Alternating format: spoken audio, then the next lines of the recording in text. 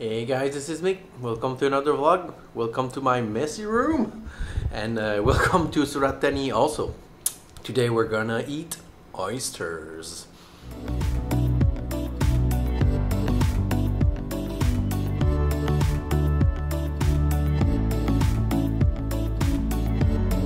Surat Thani province in the south of Thailand is well known for its oyster farms. A quick search on Google Map for oysters written in Thai bring me to the district of Kradae, about 20 kilometers out of the town of Surat Thani. After riding my bike through some villages, I finally reached Kradae, where you can find a small market and a few small restaurants.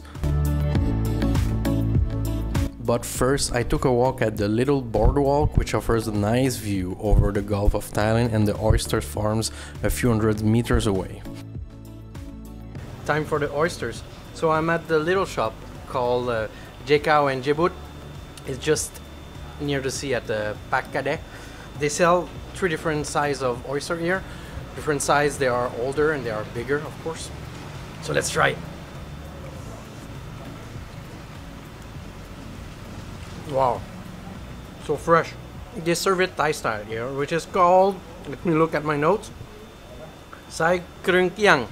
Okay, the oysters are served with fried shallots, with fresh garlic, and with this little leaf called katin that I don't know in English what it is.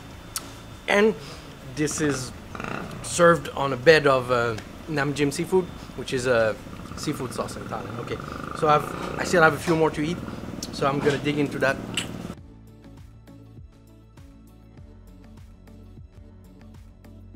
I ended up ordering one more plate, then another one, for a total of 9 oysters. The total bill was 200 baht.